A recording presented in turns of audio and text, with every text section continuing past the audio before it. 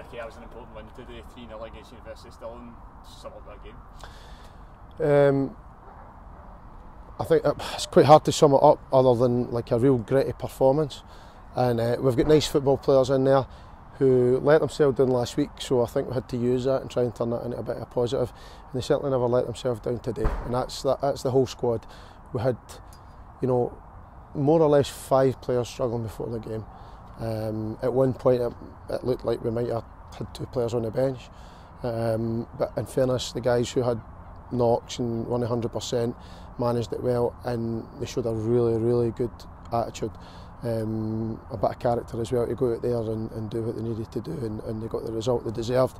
Stirling Uni are a very good side. They've been together for a while, I mentioned that before, so it's hard to play against, and they're a very good team as well. You know, they're played together. They're a very good coach in Chris, and I don't mean that in any patronising way, other than I think there's sometimes a perception of the university teams not being, you know, as good a team that Stirling actually are.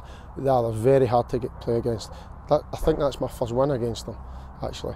And I said to the boys, I remember going back to the League Cup last year, and we got beat 4-1 on that day. It's probably one of the lowest I've been as a coach, because I saw my team, they were miles off it, they didn't want it, and I took that game particularly hard. And I knew at that point I had to change things going into this season. So I've got a fantastic group of boys in there, a group that well deserved their win today, with their work ethic and their spirit in there. And it's important now that we build consistency. I think we've got consistency. We've had a couple of kind of strange results, poor performance against Kelty. I know the reasons for that one. Last week wasn't good enough, and the guys know that, and it hurt them, and they played with a lot more pride today, and now we've got to kick on to Bonnyrigg next week. You mentioned they're Bonnyrigg, top of the league, flying at the moment. It's going to be a tough test for us, but good to come off a they're a good side, they've got good experience, but I think there's areas of weakness there.